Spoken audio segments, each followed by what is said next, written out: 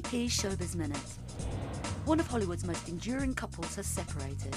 Susan Sarandon and Tim Robbins split up over the summer, according to their publicist. They've been partners for 23 years and have 2 sons. The couple got together while shooting the 1988 film Bill Durham.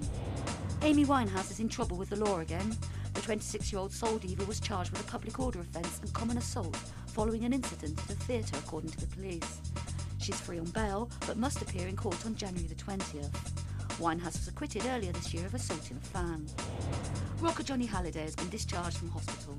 The 66-year-old star left the Cedars-Sinai Medical Centre on Wednesday. He'd been there for 2 weeks receiving treatment for an infection. Hallyday was forced to cancel the final leg of a farewell tour due to his illness. This is Dana Palamara with AP's ShowBiz Minute.